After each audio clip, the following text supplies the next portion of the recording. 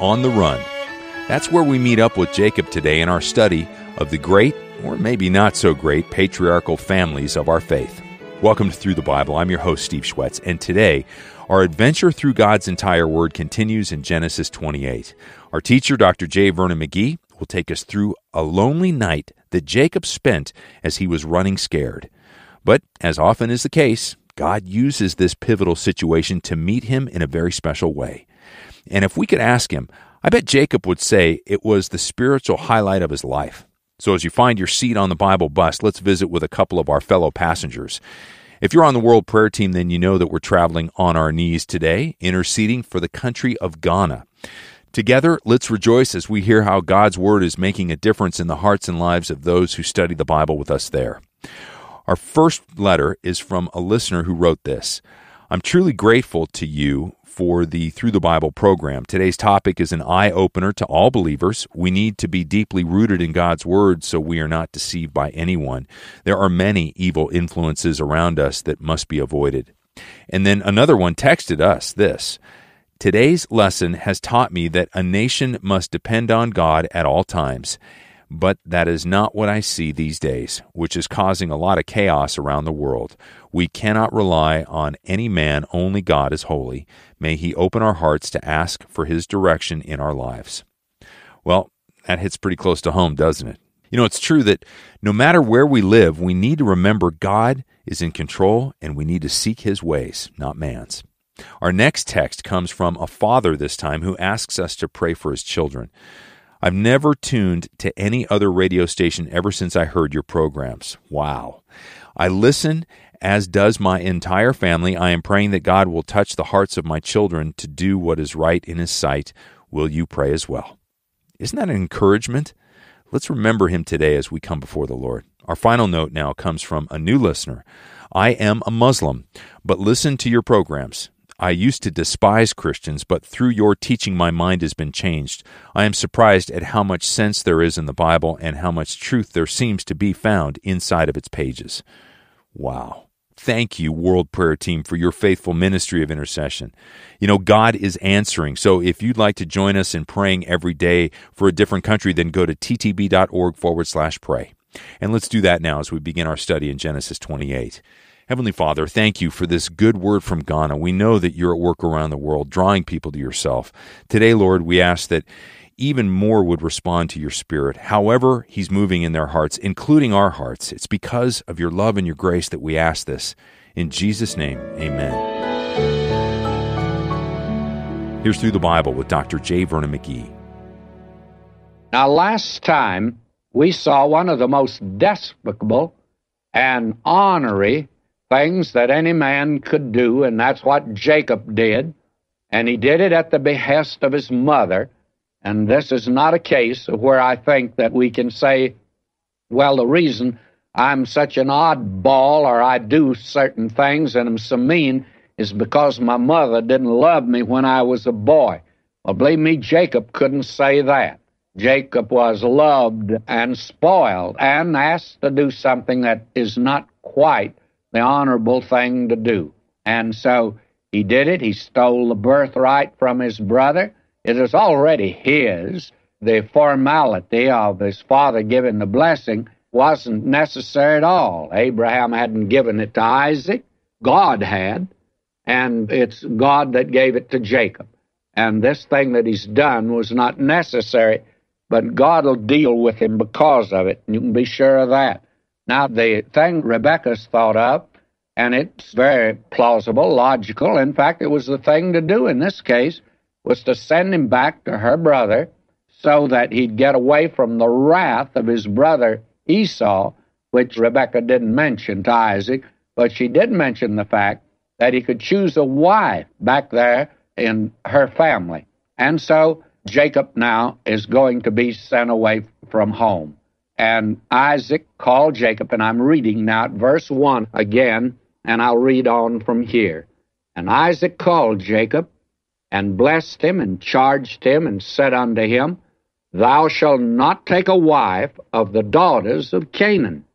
Arise, go to Padan Aram, to the house of Bethuel, thy mother's father, and take thee a wife from thence of the daughters of Laban, thy mother's brother, and God Almighty bless thee, and make thee fruitful, and multiply thee, that thou mayest be a multitude of people, and give thee the blessing of Abraham to thee and to thy seed with thee, that thou mayest inherit the land wherein thou art a stranger, which God gave unto Abraham. Now, obviously, Isaac understands that the blessing that had been given of God was transferred to him, and now he understands it's to be passed on to his son Jacob. Verse 5, And Isaac sent away Jacob, and he went to Padan-aram unto Laban, son of Bethuel, the Syrian, the brother of Rebekah, Jacob's and Esau's mother. When you ask the nationality of these people, you have to say they're Syrians. That's what they're called here in Scripture. Now, you could say that actually of Abraham, that he was a Syrian. That is the way that you could designate him. Sometimes the question is asked, was Abraham a Jew? Was he an Israelite? No, he was not. He was not an Israelite until we come to Israel, until you come to Jacob, not until you see his 12 sons. The line came from Abraham, but Abraham is the father. But you're not going to call Abraham a Midianite, I hope, and yet he's the father of the Midianites also. Now, Isaac sends Jacob away, though, and he's to make this trip. Now notice verse 6. When Esau saw that Isaac had blessed Jacob and sent him away to Padan-aram to take him a wife from thence, and that as he blessed him, he gave him a charge, saying, Thou shalt not take a wife of the daughters of Canaan, and that Jacob obeyed his father and his mother, and was gone to Padan-aram.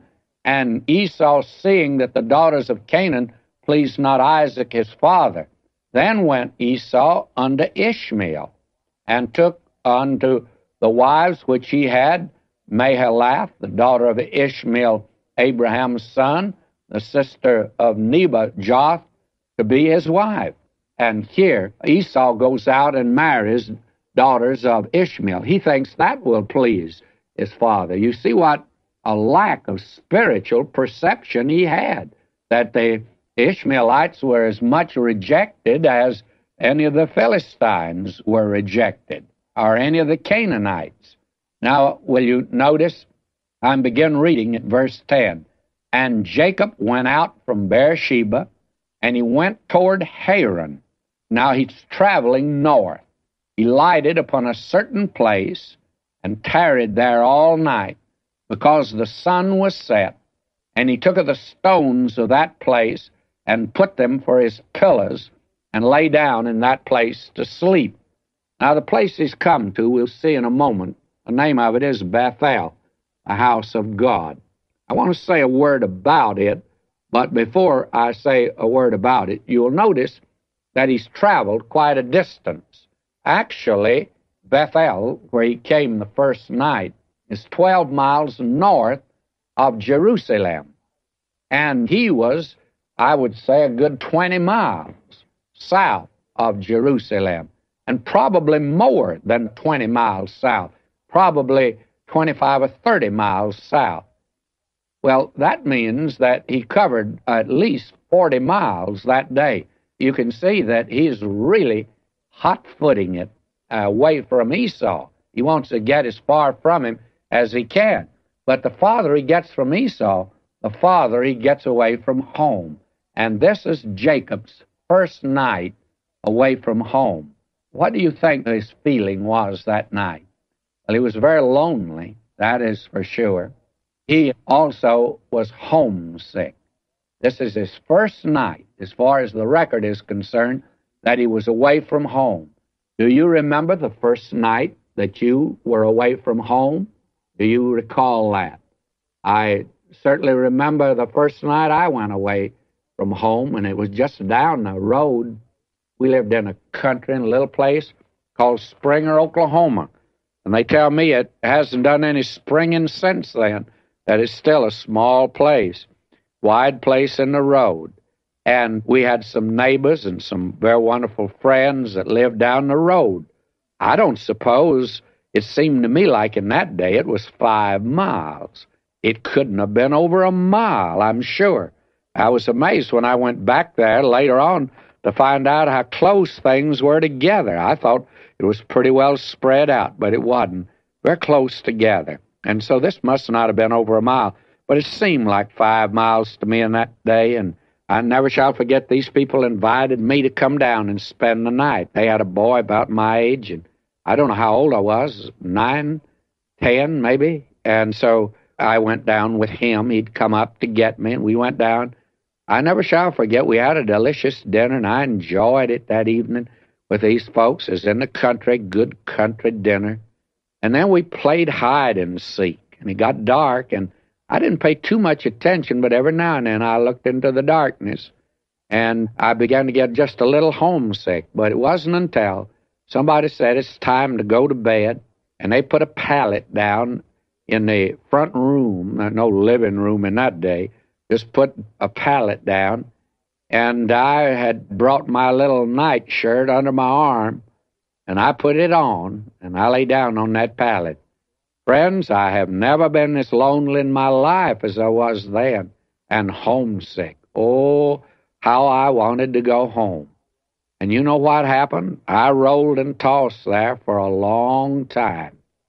I finally dozed off, and I slept for a while, but I waked up very early in the morning, and you know what I did? I took my nightshirt off, put on my clothes, put my nightshirt under my arm, and I started running home. And I didn't stop till I got there. Nobody was up, but I sure was glad to get home. First night away from home. And after that, I went a long ways from home, but I never was any more homesick than I was that first night.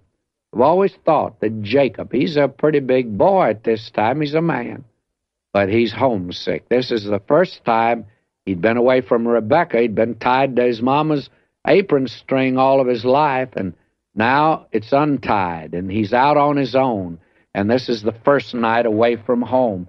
Now, will you notice what happens?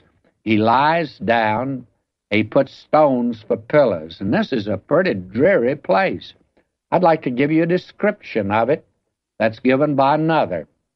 It's been described as a bleak moorland, large, bare rocks that are exposed 1,200 feet above sea level in the hills. And I suppose that there are many places out on the desert here in California that would correspond to it. Fact of the matter is, I know it. I remember going up through that country in a bus, and that was the disadvantage of being with a bus tour.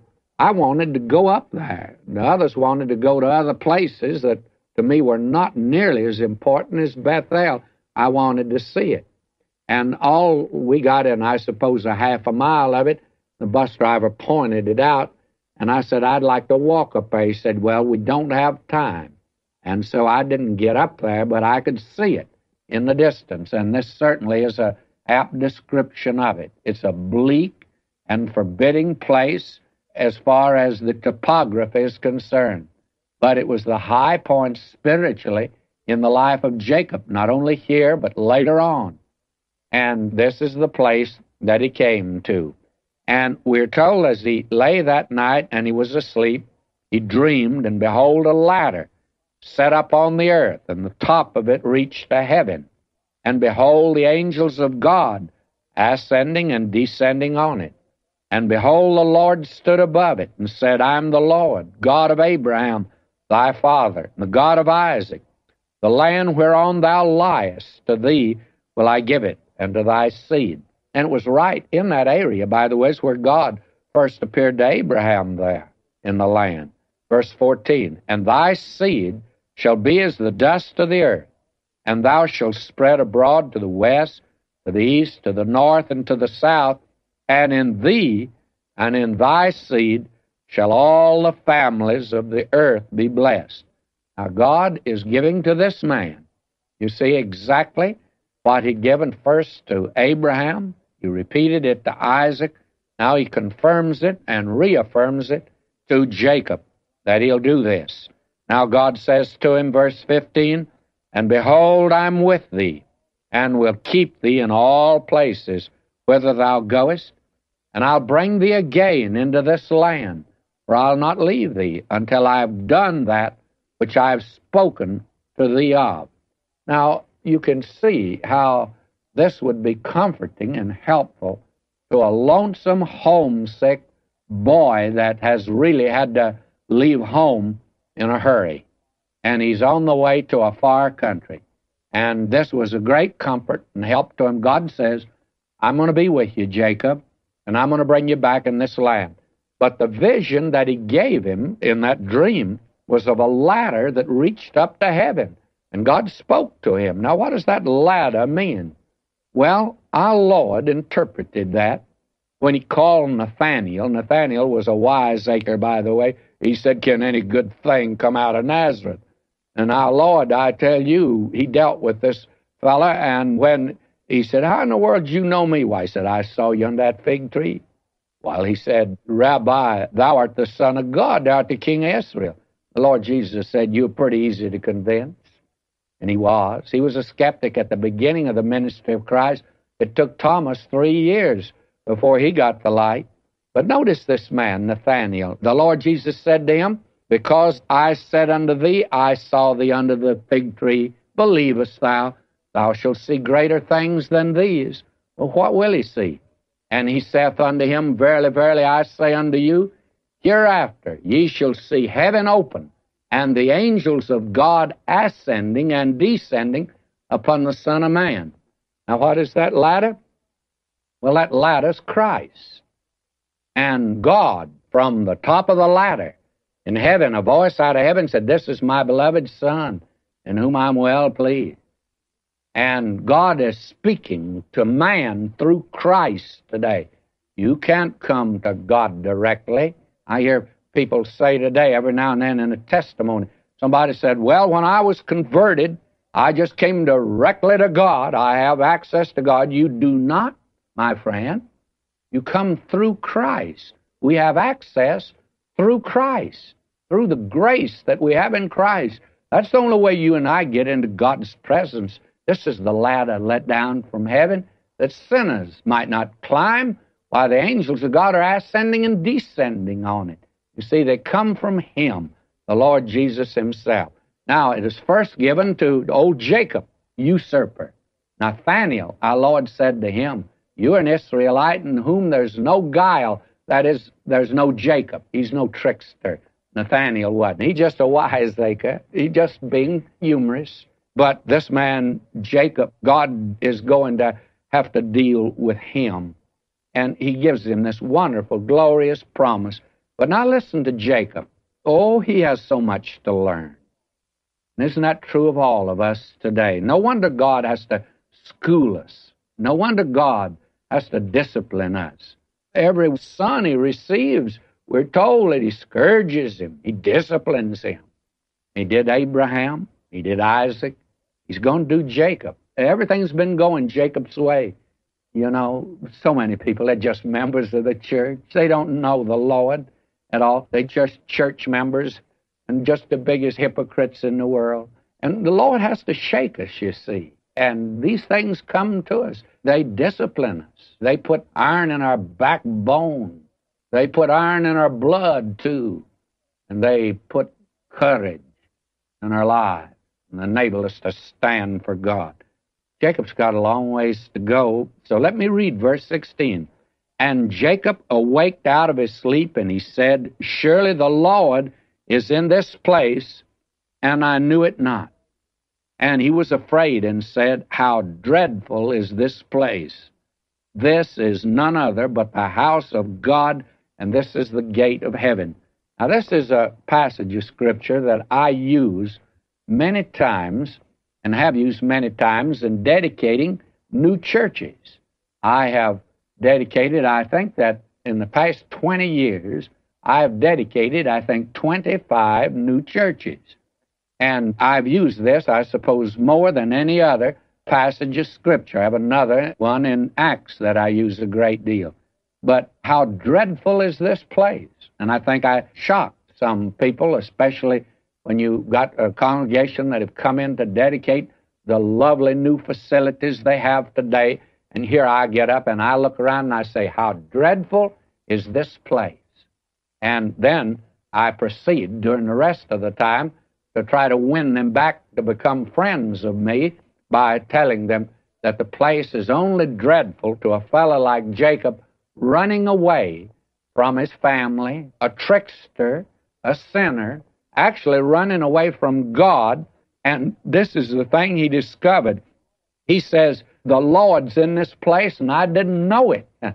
When Jacob ran away from home, he had a limited view of God. He thought when he ran away from home, he was running away from God also. He thought he left God back down at his home.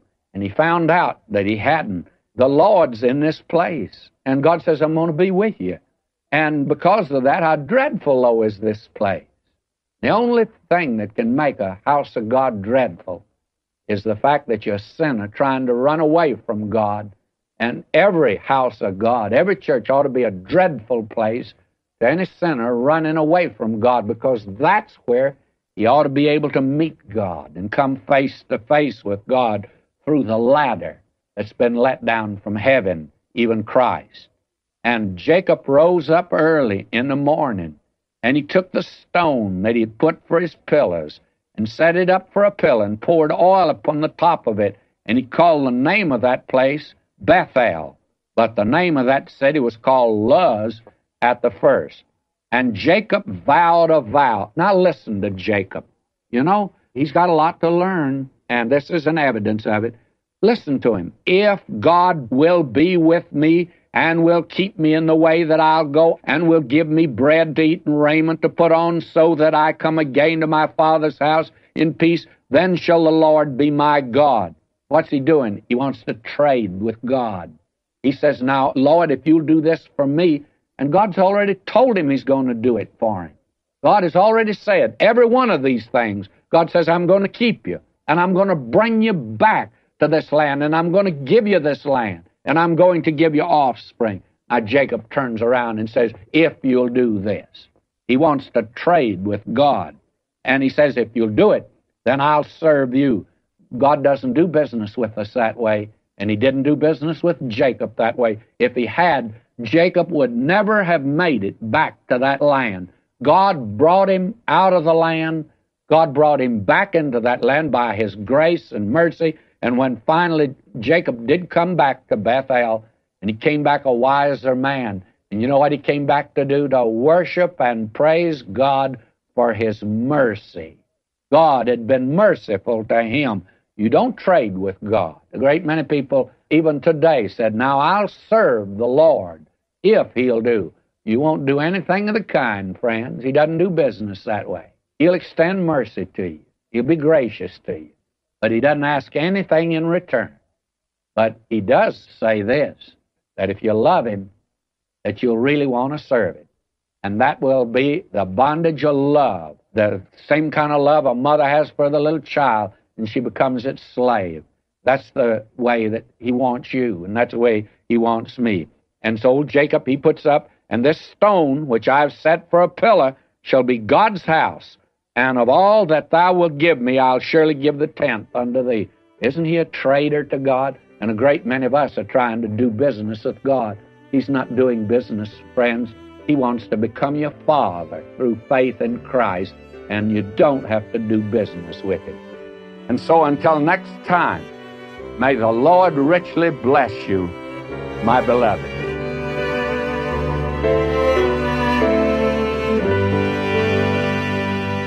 That's a great word for us.